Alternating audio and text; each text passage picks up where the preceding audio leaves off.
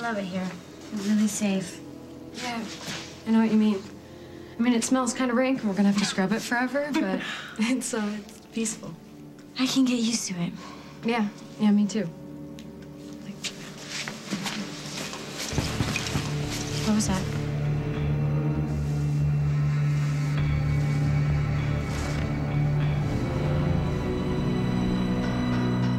What did that sound like to you? I think someone's outside. What should we do? Shh.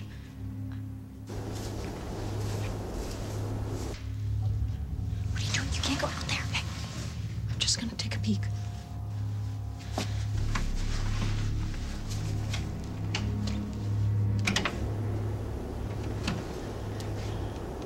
It's all clear. Yeah, I know, but we both heard something. And I think it was that guy. Zorro. The raccoon. Yeah, he looks like he's searching for food. All right, well, I don't want you feeding him. Well, we have some crackers I can give him. No messing with the balance of nature. Come on, I don't want him moving in. Oh, jeez, don't you think you're overreacting? I mean, we haven't even been on one date yet. Huh? Oh, right, a joke. I remember. Yes, you could have fooled me. I'm sorry, I guess I'm just still pretty stressed. What did you think was out there? Honestly, my head went right to Adam. All right. Once we get to Canada, you're not going to think about him as much. It's not really the geography, Maddie. It's what we did and how we left him. You know, we were wrong, and we know that. I know, but nothing can bring Adam back, and nothing can change the way that he died. When we get to Canada, though, I want to make up for what I did. Maybe help people study to become a nurse or something. Yeah. Yeah, we'll be new people with new names. Exactly. We can start fresh, and maybe even one day you can make a new demo. I don't think so. I can't really change my voice, but I can still write songs and have other people sing them. That could work. You'll be doing something you love. Anyways, the most important thing for me right now is that I'm free and that I'm with Will. And I promised him that we'd get this place clean, so I should probably start with mold. Wait a minute. Mold. Oh, is this a... Oh my gosh, is this a bed frame? Yeah. There's a mattress in the back room. It's probably been there since the Civil War, but... No, it doesn't matter. It's awesome. If we can put it together, that means one of us, or two of us, can actually sleep in a real bed tonight. Yeah, that should be normal. Hey, listen, before we start this, it's getting cold in here. I'm gonna go grab some logs. Okay, fine. But no detours and, no play dates with Zorro. I can't do this by myself. Oh, that's so good.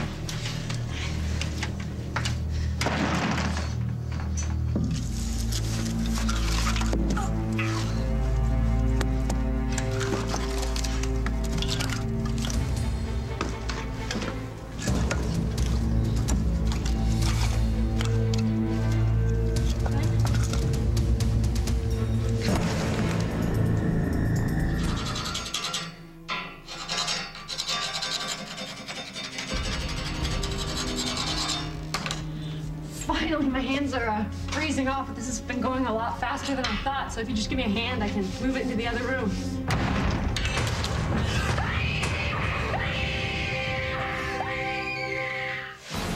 Adam. Hello, Gwen. It's really you. You're Alive? Yeah. No thanks to you or Maddie. You saw her? Yeah. Yeah, Maddie and I, we already had our little reunion. I wouldn't get my heart set on that firewood if I were you. What does that mean? What did you do? Tell me. I did to her what she did to me. You hit her? Now, to be more precise, I hit her on the back of the head and watched her fall. Oh, God, Adam. Concern. It is so touching. Only problem is, you're not going anywhere.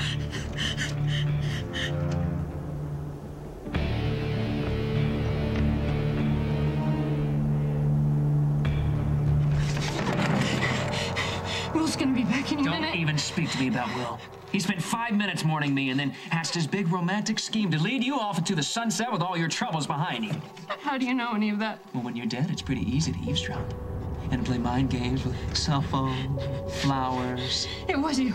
I did see you in front of my car that night. The thing is, you couldn't be too sure, could you?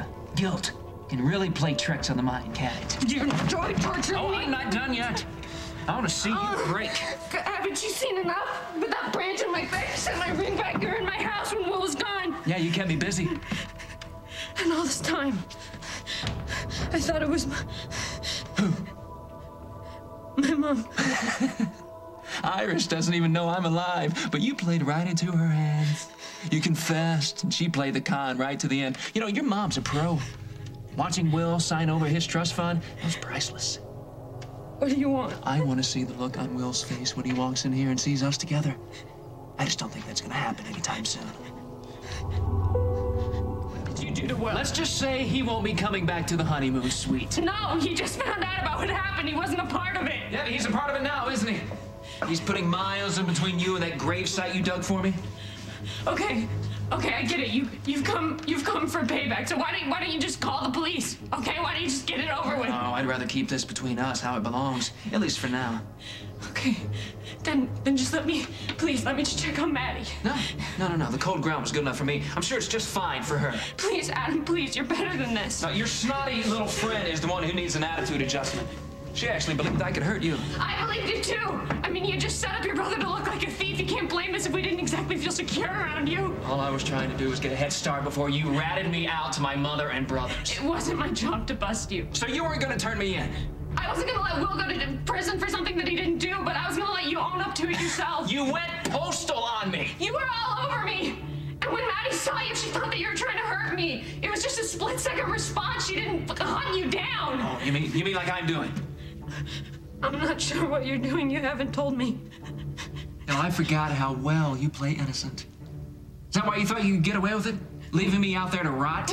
No, we didn't know that you were still alive. Do you have any idea how lame that sounds? Yes, and I take it back. We both take it back. We know that what we did was It doesn't even begin to cover it, Gwen. When you came home and you washed off the mud and the blood and you crawled into bed, I came too. Only I woke up in total blackness with all that dirt pressing down on me.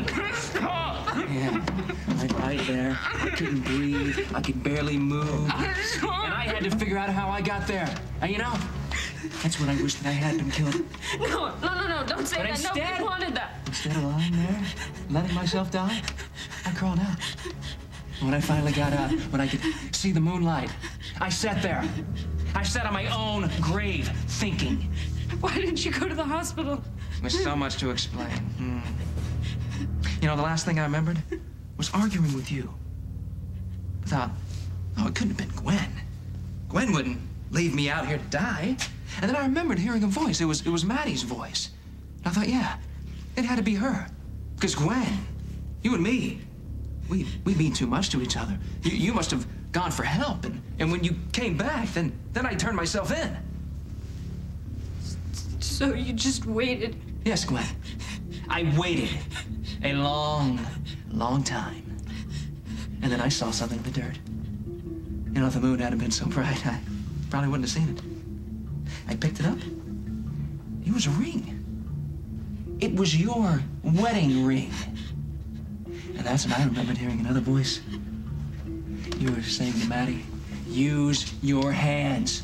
You were showing her how to bury me alive. If you had given us a sign, if you had shown us that you were alive, I'm sorry. Then I thought of how much I believed in you, how much I loved you, how I wanted to share my life with you. Think of that, Gwen. Imagine that. The person you would do anything in this world for, and she's burying you alive. As much as I loved you, I knew I could not let you get away with that.